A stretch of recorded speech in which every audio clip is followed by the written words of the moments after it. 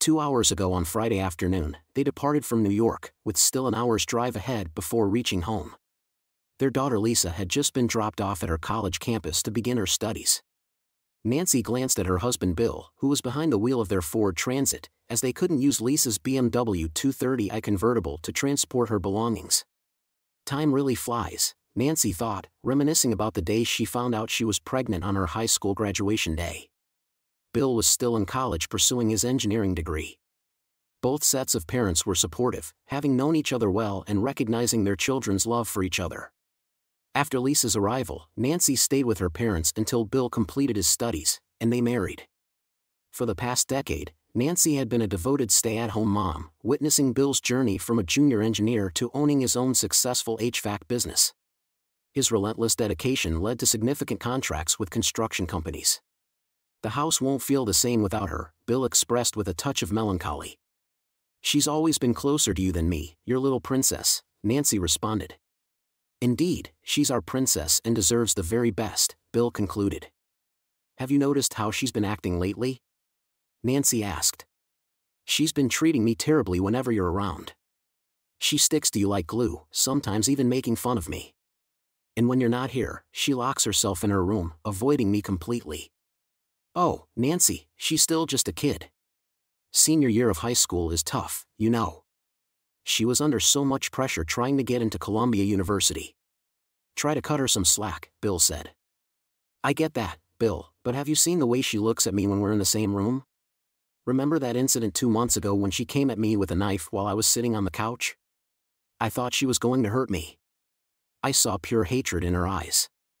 "You're imagining things, Nancy," Bill snapped. Nancy fell silent, not wanting to escalate the argument further. She didn't want Bill to get angry, not now. Taking out her phone, she sent a text message, "We'll be there in 30 minutes. A minute later, her phone beeped. "Is that from Lisa?" Bill inquired. "No, it's Betty. How's she doing with Paul?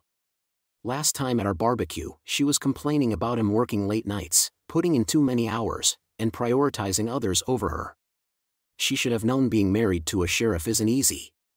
She should have thought twice before tying the knot," Nancy said, staying silent, hoping Bill would keep his cool until they got home. She leaned against the window, praying they were already there. As Bill pulled into his driveway, he spotted a sheriff's car parked in front of the garage. He parked behind it, and Paul, along with his assistant, stepped out to greet him. "What's going on, Bill?" Paul asked, puzzled. At the same time, Nancy hurried to stand behind the assistant, which didn't escape Bill's notice. "This is the part of my job I hate the most," the sheriff said, handing Bill a manila envelope. "William Thompson, you've been served." "Paul, is this some kind of joke?" Bill asked, his hand trembling as he took the envelope. He turned to Nancy, but she couldn't meet his gaze. "Why, Nancy? What did I do?" Bill asked. "It's best if you go, Bill," Paul said. "Get yourself a lawyer and work on your divorce. There's also a restraining order. You can't be near Nancy or come within 500 feet of her," Paul said last Sunday. "You and Betty were at our barbecue for Lisa's farewell," Bill said, his voice rising. "You both knew what was going on. You came, ate, wished Lisa well, and left with smiles. That's what I call hypocrisy, Bill. Please try to understand." "What do you want me to understand, Paul? That you're a jerk?" Bill shouted. "And you, Nancy, you betrayed me," he glared at her with anger. "If you didn't love me anymore, you should have just told me. I would have agreed to a peaceful divorce. The restraining order is already in place. It's best for you to leave now," Paul said, trying to remain calm. Bill stomped over to his van, angrily tossing the envelope onto the passenger seat. He slammed the door shut and then marched back to confront Paul. "I need my stuff. I hope you're not going to be a jerk and stop me from going into my house to get my things," he said as he took out his house key and headed towards the front door. "Your key won't work, Paul," said Paul, pulling out another set of keys from his pocket and handing them to his assistant. "It seems you've thought of everything. Or was it Betty's idea?" Bill accused. "She probably arranged for a locksmith while we were gone. Am I right, Paul?" Paul didn't respond, just nodded at his assistant who led Bill into the house and stood by as he packed 2 suitcases. "Don't worry," Paul reassured Nancy. I'll have my guys keep an eye on the place. It's not safe for you to be here alone for a while. Bill's really upset, and he might do something rash out of anger. I'll stay put. I'll call a friend to come stay with me for the weekend, Nancy said. Yeah, a friend, Paul muttered. Bill brought out the suitcases and placed them in the back of the van. The assistant gave Nancy the keys. Bill then opened the envelope and started reading the divorce papers. Bill, you got your stuff. It's time to go, Paul instructed. Hold on. This woman wants half of my business, half of our savings, the house, her car, and monthly alimony. Bill exclaimed angrily. Bill, if you don't leave, I'll have to arrest you, Paul warned, reaching for handcuffs. No need, Paul. I'll sign the papers now and disappear, Bill said, grabbing a pen and signing where indicated. Can you witness this and give me my copy, Nancy? Paul and his assistant were stunned. They never expected Bill to agree to the terms.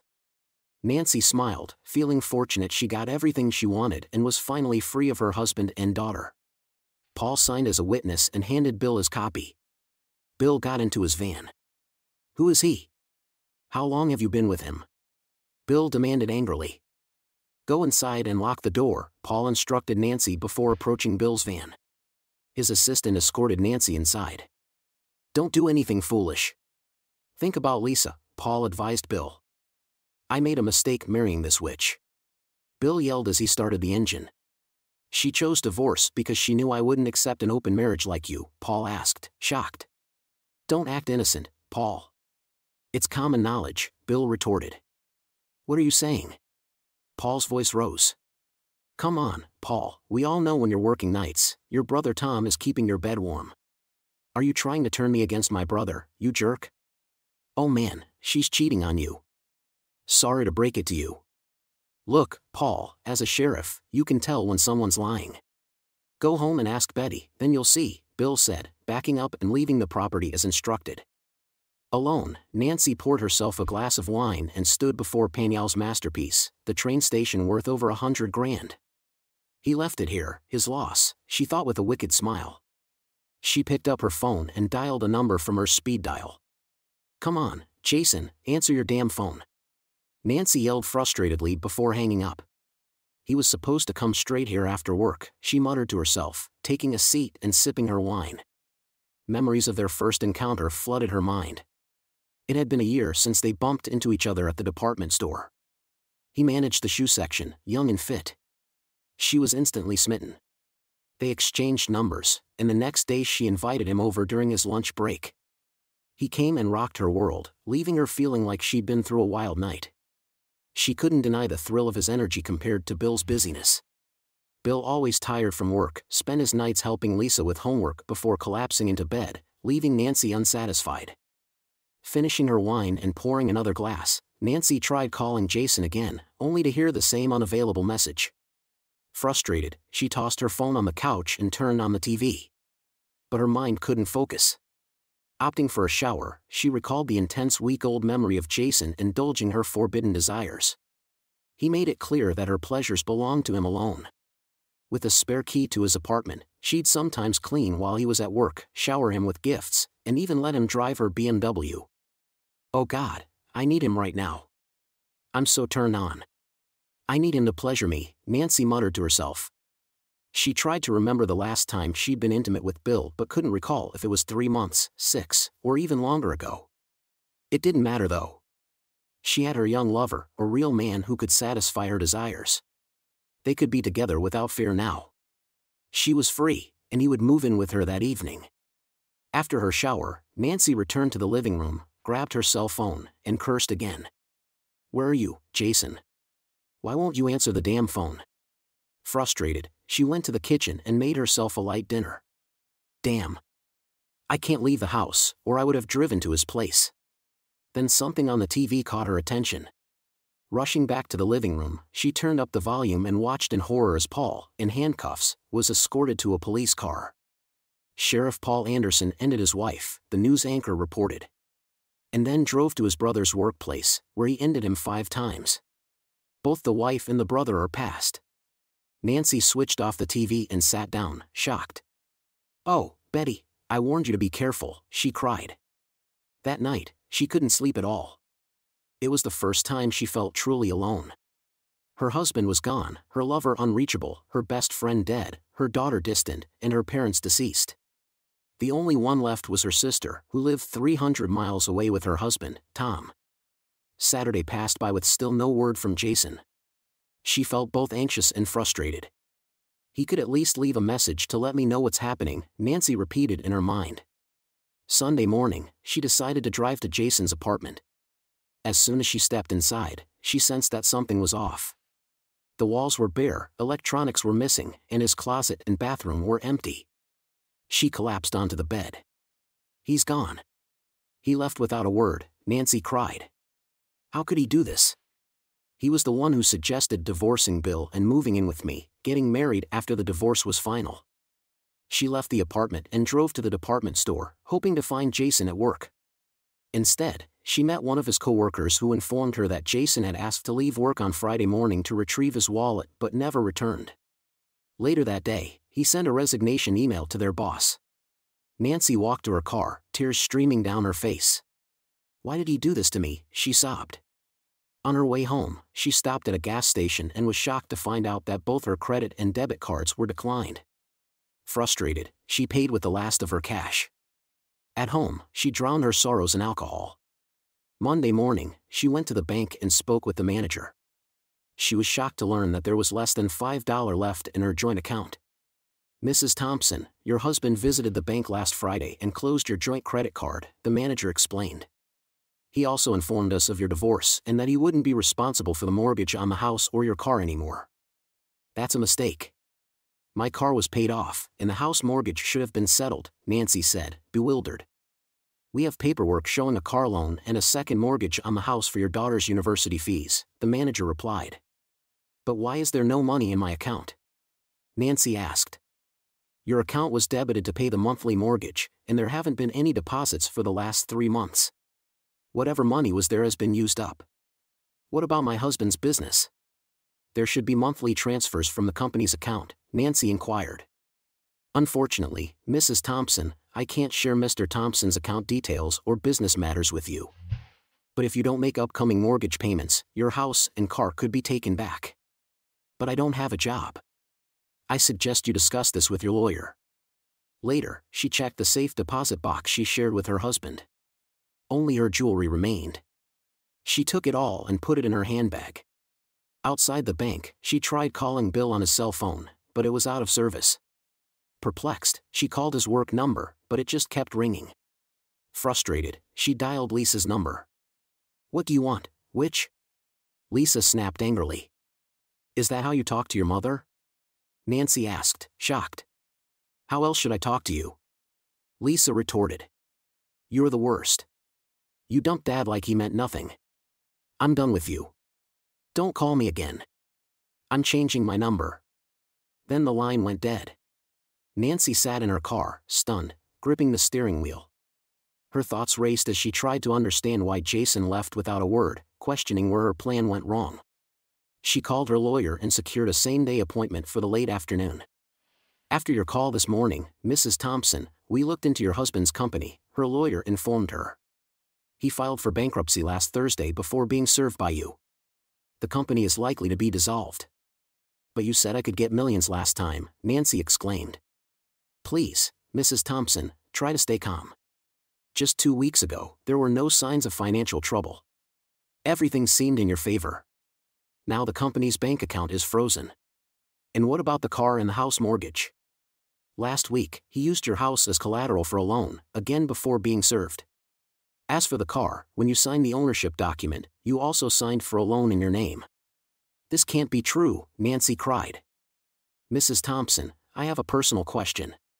Do you think your husband knew about being served?" "No," Nancy replied, looking thoughtful. "He never saw it coming." She took a deep breath. "So if I understand correctly, I won't get a penny from my husband's company. I have no money in the bank, and my car and house will be taken away. I'm afraid. So, is there any way to make him pay the mortgage, at least? His company was his only source of income. Now that it's gone, he's penniless. Once he finds a job, we can make him pay you alimony. We had some investment certificates, but I couldn't find them in our safe deposit box. We'll check when he cashed those certificates and thoroughly investigate his company. We also need to locate your husband. His legal advisor is handling everything. Please proceed. One thing, Mrs. Thompson, these extra services will come with added costs. How will you cover the expenses? Nancy hadn't considered the financial aspect, but then she smiled. I have a valuable painting. Great. Get the money and write us a check so we can get started. No problem. I'll call you soon. One more thing, Mrs. Thompson. In the worst-case scenario, be prepared to leave your house. You should start looking for a new place to live. At home, she sat in front of Panyal's masterpiece. I wanted to keep you, but because of my husband, we have to part ways, she said to the painting. Then she called her sister. Hey sis, I need a favor. You know I'll do anything for you. Nancy, Bill and I are divorcing. What is this, some kind of joke? No, sis, it's complicated. I'll need a place to stay temporarily. Can I stay in your guest room? I'll explain everything when we meet. What about Lisa? How is she taking it? She's definitely Daddy's girl. I'm the one who gets the blame. Is there any chance you two can figure things out, maybe see a counselor? I doubt it. I'm really sorry. There's no issue on my end. I don't think Tom would mind, and our daughter would be thrilled to have you stay with us for a while. Thanks, sis. I'll keep you posted on when I'll be there. Nancy ended the call. On Tuesday, Nancy visited a jeweler to appraise her jewelry. To her surprise, she was informed that all her pieces were gold-plated copper and low quality. She cursed Bill for giving her fake gifts. Then she hurried to an art gallery, where she met with an appraiser. I'm curious about the value of my Panyal painting, the train station, Nancy inquired. The appraiser carefully examined every detail of the painting. The train station is considered Panyal's masterpiece. It encapsulates a range of emotions from arrivals and departures to joy and sorrow, he explained. He placed the painting on an easel and illuminated it with a spotlight. Then he took a magnifying glass and began inspecting it closely. After a few minutes, he chuckled. Is something wrong? Nancy asked, puzzled. Wait, let me show you something, the appraiser said. He fetched his laptop, set it up on a nearby table, and pulled up a website with a few keystrokes. He displayed a picture of the train station on the screen, zooming in on the bottom left corner. You see here, there are a man and a little girl standing on the platform, watching a woman walking to the train with her back to them. The man looks very sad, and the girl is crying. I understand. So what? Nancy felt a bit confused. Now take a look at the same scene in your painting, the man said, handing Nancy the magnifying glass. Nancy glanced quickly at the bottom left corner and felt dizzy. In yours, both the man and the little girl are laughing and pointing at the woman, like they're teasing her. It's not real? Nancy stuttered. Yeah, I'm sorry, but it's a pretty good fake. Oh my God, Nancy grabbed a chair and sank into it, feeling utterly defeated. I can give you $200. I just want to hang it for my friends and clients to have a good laugh. Nancy accepted the offer and left, feeling shattered. Her phone rang, and she saw it was her sister calling. Hi, sis, Nancy said, trying to hide her misery. Don't call me sis, you witch, an angry voice shouted at her. What? Why? Tom got an email from some stranger, sent to everyone we know. It's a link to an explicit website. It's got videos of you with some guy, dated from a year ago till last week. How could you do this, Nancy? You did it in our bed and in some cheap motel room, the voice was furious. I have to explain. No need. You're disgusting. Tom doesn't want you near us. He says you'll ruin me and our daughter. We don't want you here. Go to your lover. The call ended abruptly. Oh my God, they found out. They've known all along, Nancy's face twisted in horror. What do I do now, she panicked. Everyone knows, the whole town. I have to get out of here, far away. 5 years later, Bill sat in the front row of the church, reflecting on the morning's phone call. He kept it to himself, not wanting to overshadow the special occasion. He had just escorted Lisa down the aisle, glancing at the couple at the altar. He watched as his daughter said I do to her college sweetheart. His thoughts flashed back to the day Lisa called him in tears. He remembered sitting in his office when her distressed voice came through the phone. "Dad, please come home," she sobbed. "What's wrong, honey? Why are you crying?" Bill asked, taken aback. "Just come, Dad. I'm waiting outside our house," she pleaded urgently. "Why outside? What's happening? Should I call your mom?" Bill's mind raced with worry. "No, don't call her, just hurry, Dad," Lisa insisted. "I'm on my way, sweetheart." While driving to his place, Bill was getting anxious. All sorts of thoughts went through his mind. Why was his daughter not at school? Why was she outside the house and not inside? Why didn't she want him to alert Nancy? Was she injured? Suddenly, he applied the brakes with a roaring sound of the tires. He was going to run a red light. Keep calm. He told himself he knew Lisa was working on a project until late the day before. He even helped her and gave her some ideas. Together, they put everything on a PowerPoint file and saved it on a USB flash drive. Lisa was waiting 1 block down the street. Bill stopped the car, and she hopped inside. "Please don't go to the house, Dad, okay?" Lisa said. "Tell me what's going on," Bill replied. He cut the engine off. "I forgot my USB drive this morning while I was rushing to school. I got special permission during lunchtime to come home to pick it up. I found an old Honda in our driveway. I went inside the house and heard strange sounds coming from your room. I quietly walked up the stairs and peeped inside your room. The door was not fully closed." Lisa started crying. "Okay, sweetheart, inhale," Bill said in a soothing voice. He stroked her back. "Take your time. I saw a man. They were both without clothes. They had closeness. Dad, she's cheating on us." Lisa sobbed. Bill sat there in shock. He realized that his 17-year-old daughter knew what cheating was. "Are you sure of what you've seen?" He turned to face her. "I recorded it on my phone." She used her phone to capture it. She then showed it to her dad. Bill's world stopped abruptly when he heard Nancy groaning, "Dad, please get her out of the house. I don't want to see her anymore. She's not my mom. My real mom wouldn't do things like this. I need to consider it." "What's there to consider? Just kick her out." "It's not simple, honey. There are legal steps we have to take. Tell me, Dad, do you still want to be with her? Do you still want to sleep with her? I don't approve of cheating, but we need to understand why she did it. If it's a one-time thing or if it's been happening for a while or..." "We'll continue. Here he comes." Lisa pointed at the Honda driving away from the house, turning away from them. "Let's follow him." Bill started the engine. They trailed the Honda to the store. They spotted the guy slipping on his work jacket as he left his car in the parking lot and headed toward the employee entrance. "He works here. Looks pretty young," Bill noted.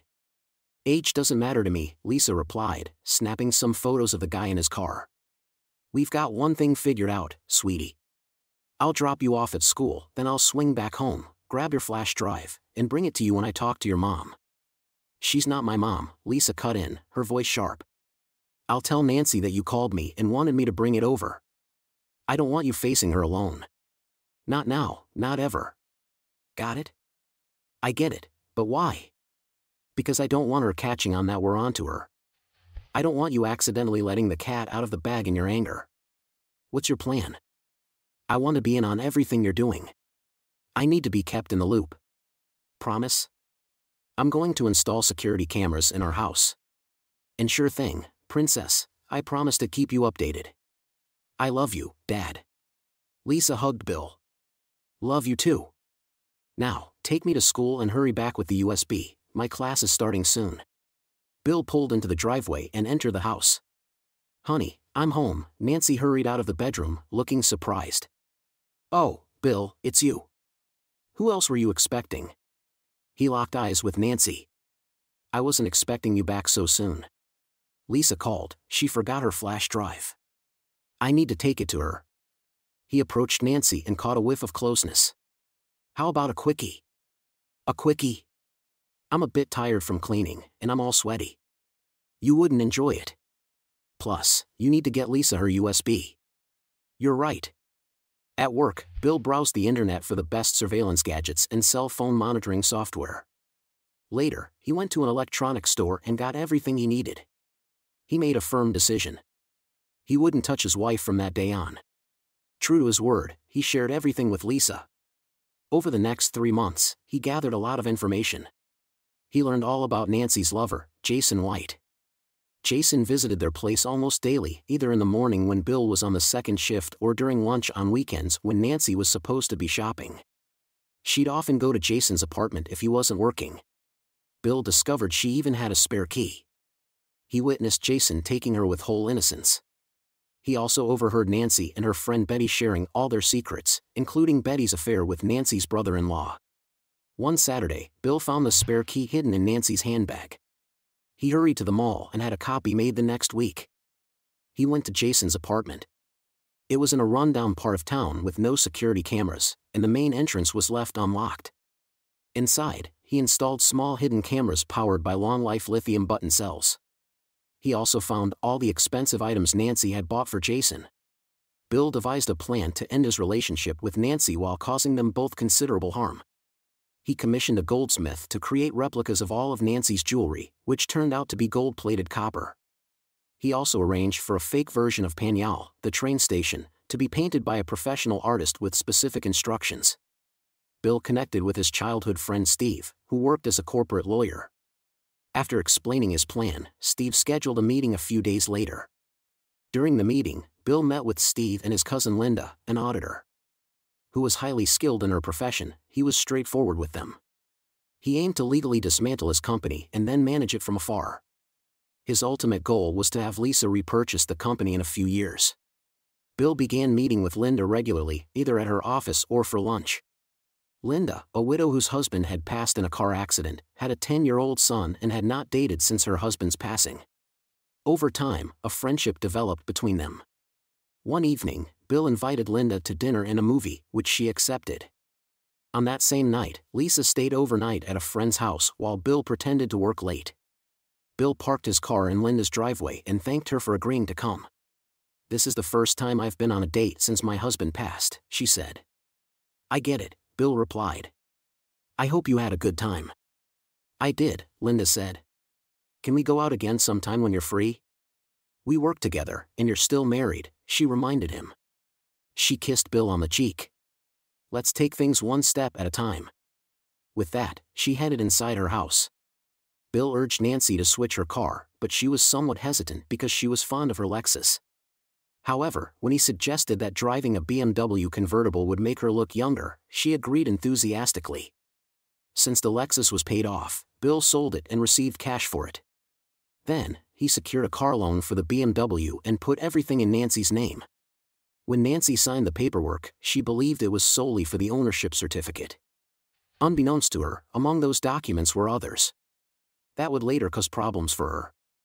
A couple of weeks later, Bill noticed that when Nancy goes to the bathroom after being intimate, Jason would leave the bedroom without clothes and go to Lisa's room. He brought it to Lisa's attention, and she was extremely furious.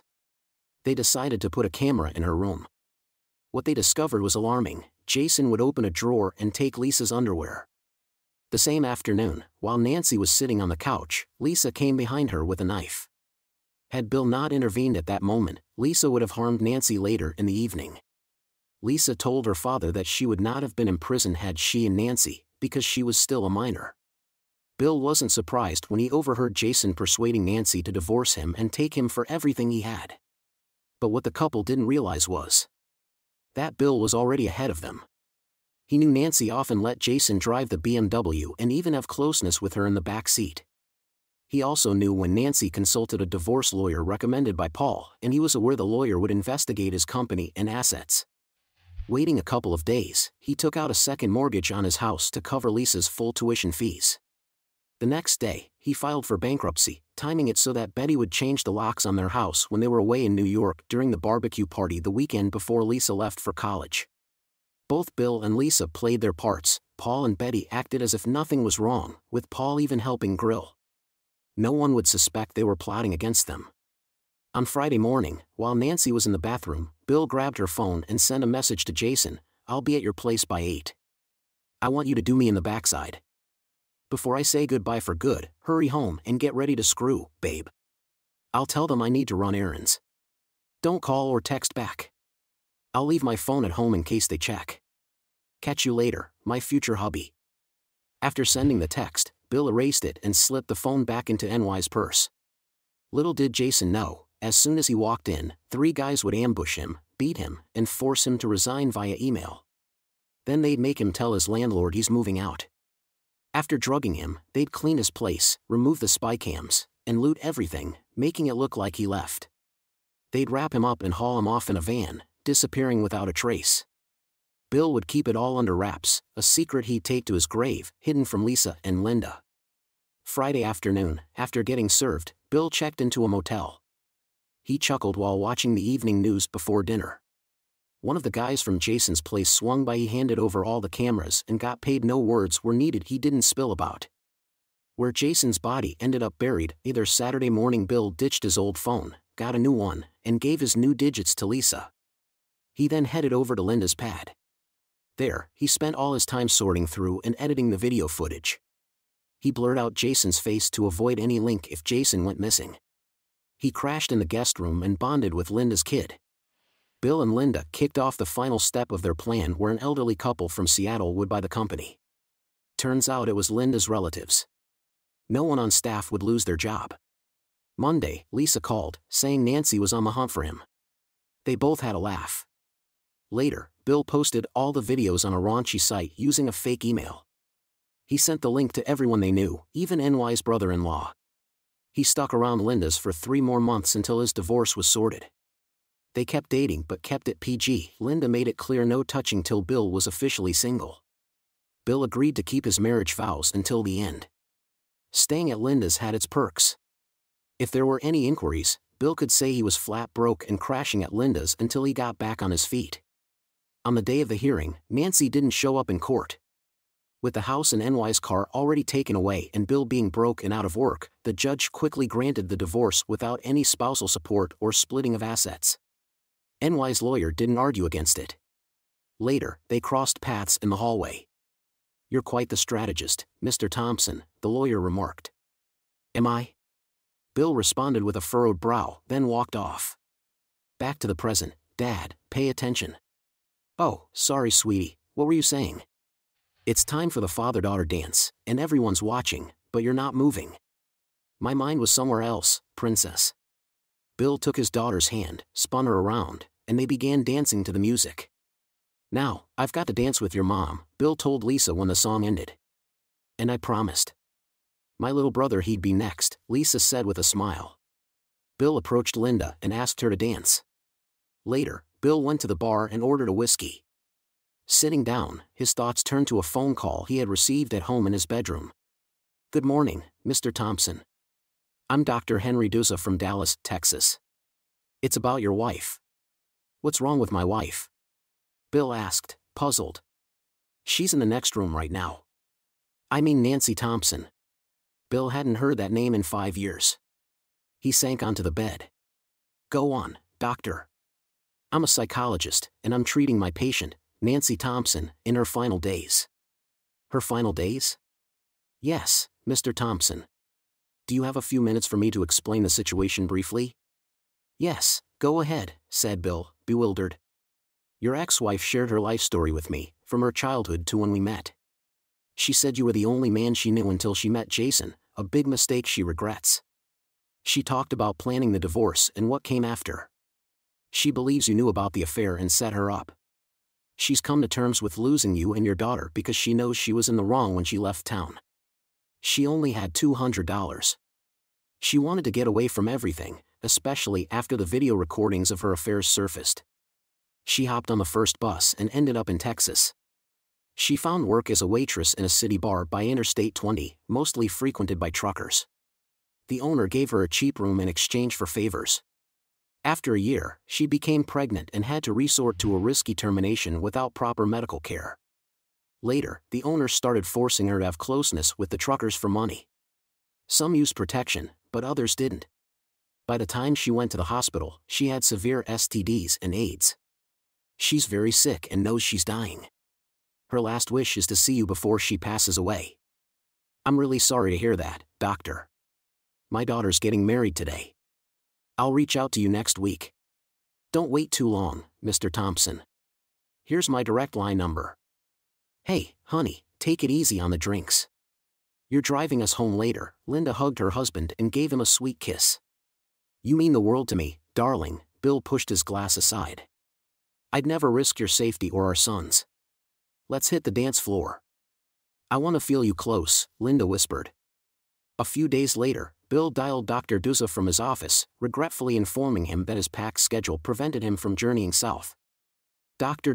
proposed Bill speak with Nancy via phone. He arranged for a connection to her hospital ward, where a cordless phone could be brought to her bedside by a nurse. Bill, is that you? Nancy's voice quivered. Yes, Nancy, it's me, Bill reassured her. Oh, Bill, Nancy's voice trembled with emotion, I'm deeply sorry for the pain I caused you and our family. I'm now facing the repercussions. Nancy, I've forgiven you. I've moved on and found happiness. Bill paused, gathering his thoughts. In fact, I owe you gratitude. Since our separation, I've remarried and have a son with my new wife. Lisa regards her as a mother, and they share a wonderful bond. Just so you know, Lisa tied the knot last Saturday. The ceremony was lovely, and her stepmother ensured everything was perfect. We're eagerly anticipating our roles as grandparents. Bill heard Nancy weeping softly on the other end. Amidst the background noise in Nancy's hospital room, he patiently waited until Nurse Angelica intervened. Mr. Thompson, I apologize, but I must conclude the call, and the line fell silent. As Bill glanced at the family portrait on his desk, a smile played on his lips. He who laughs last, laughs best, he whispered to himself.